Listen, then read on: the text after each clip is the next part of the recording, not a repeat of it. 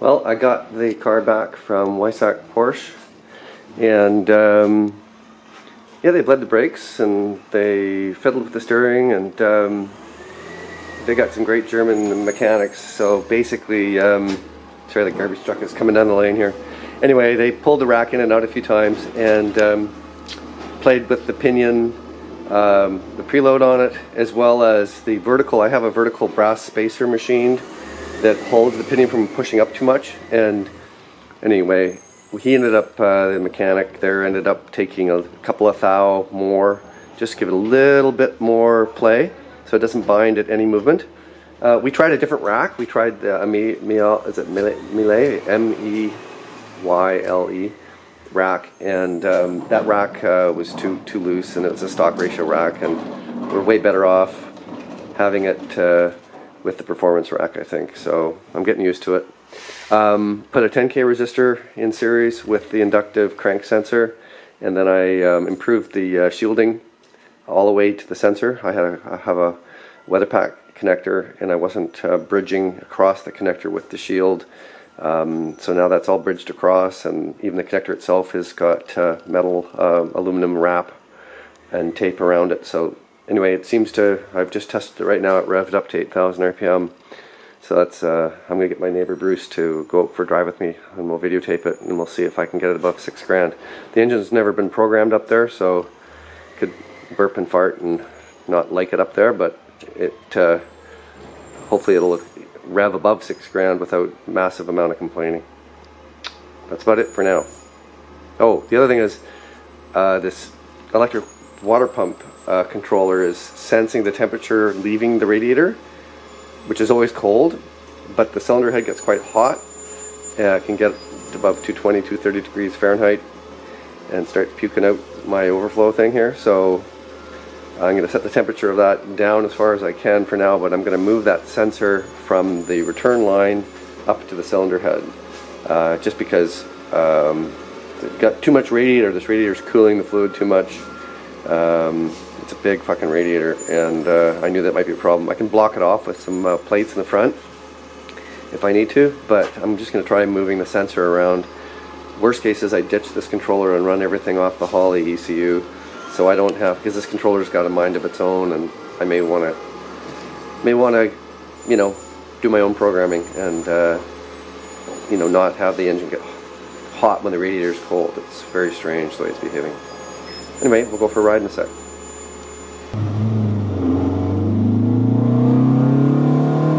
Just gonna take it up gently. Yeah, so that was 7,000, and it didn't crap out. Yep. So that's really good. Yeah, it feels surprisingly. I'll slow down. So I'll just do a little burst at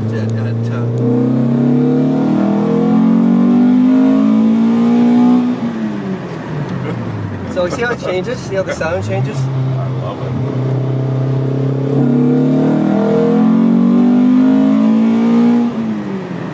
Right? Now how's the torque steer? Well, I think you'll only notice that if you're going around a corner and accelerating. That's what I'm thinking. Because I'm not really noticing torque steer when I'm accelerating. It's not trying to pull me. But I do have a limited slip differential on it. Right?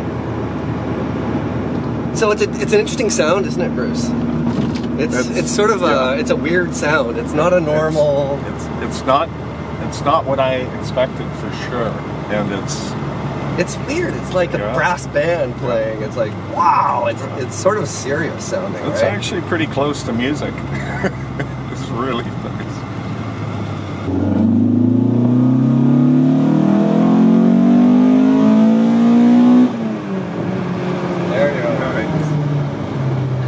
I love that. That sounds gorgeous. I don't know if you want to put the catalytic on.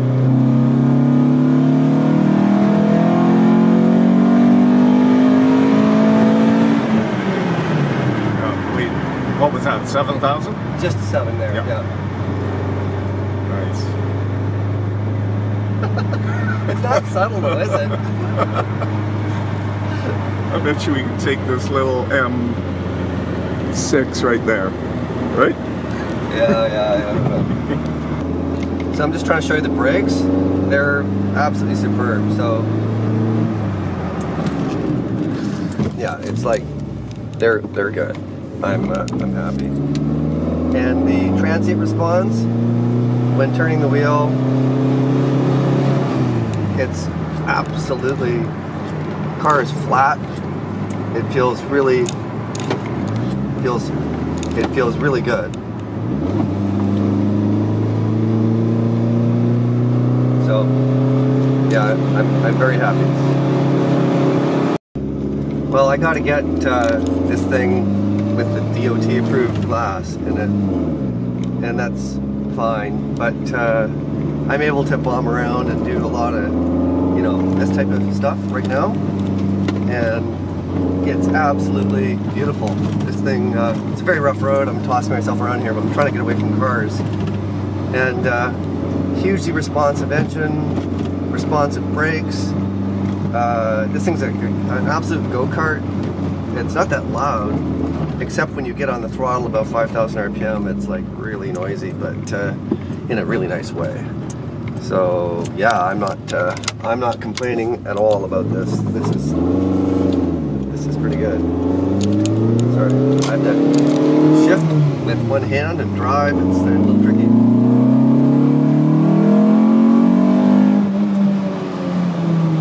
What a sound, eh? Holy. It's something else.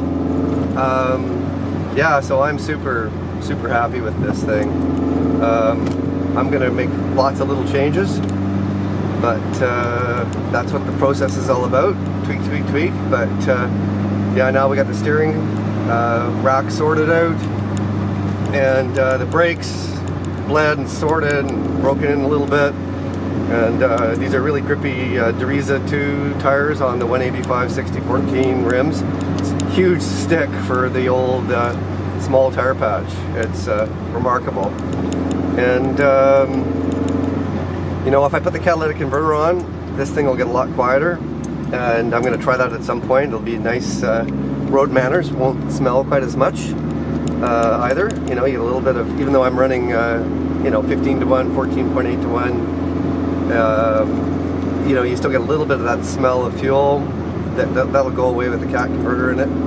And you know, all I can say is, like, I'm super happy that I had the mechanics sort of, you know, these are the pros, you know, completely go over it and say, yeah, this thing's solid, this thing works. And now it's up to me to get it properly licensed and then do some performance benchmarking.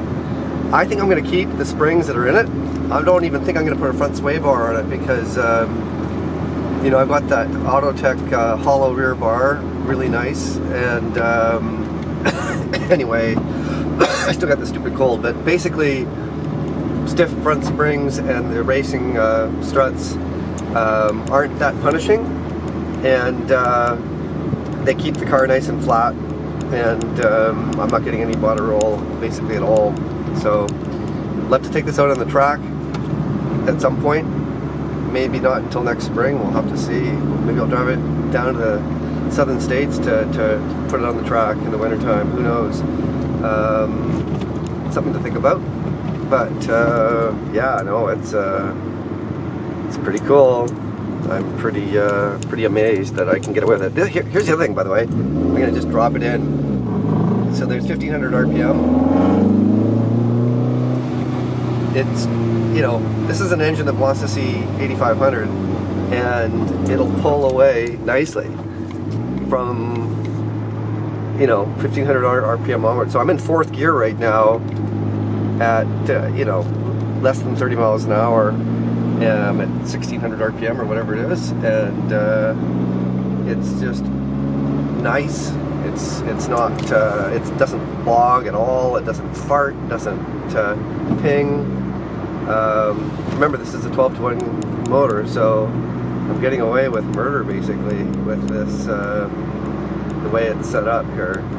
And what's nice, as I said, is you don't end up with that ITBs causing this thing to be really sensitive off idle. It actually feels damn good off idle, and a little bit of finessing, a little bit of getting used to it, and yeah, you can be very smooth. So you might gotta shift with the other hand.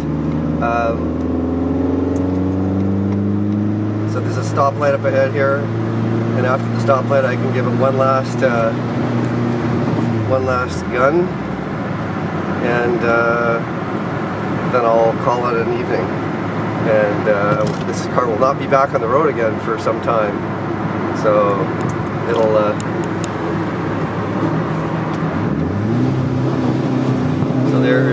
so I'm just gonna slow down here,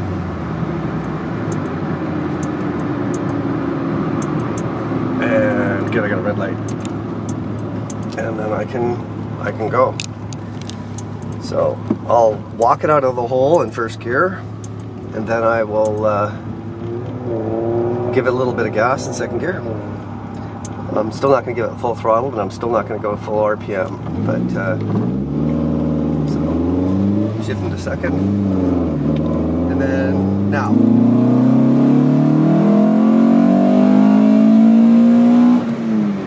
That feels pretty good, eh? So there we go. That was all she wrote, and I'll see you guys later. Just a few things. So I'm looking at the amount of fuel consumption, and I really didn't take this thing up past 7,500 RPM in terms of like full throttle. I blipped it past 8 grand, but just to test the crank sensor. But at 7250, which is the last time I had my foot 100% into it, it was consuming 105 pounds of fuel per horsepower hour at wide open throttle. In this car, this is producing, it's a very efficient engine design, so the brake specific fuel consumption is probably around 0.42 anyway, so it's around 240 to 250 horsepower, so that's right on spec.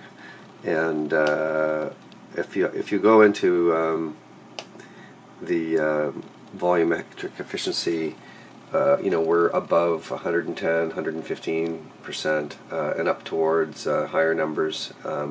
So like you're getting to that where the cam and the ITB and the exhaust system is all tuned to, so you're pushing in a few spots literally 120% and a few other spots at 115.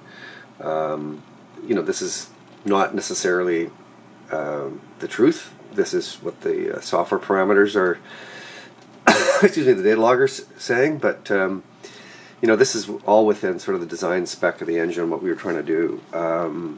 So I mean, it certainly feels like it's coming on strong. Now the question is, will it continue producing more power above the 7,500 RPM? And you know, some engine builders are critical of this engine in terms of being able to rev it, because it's got the stroker crank, the 95.5 millimeter crank in it, and that's a lot to rev the piss out of.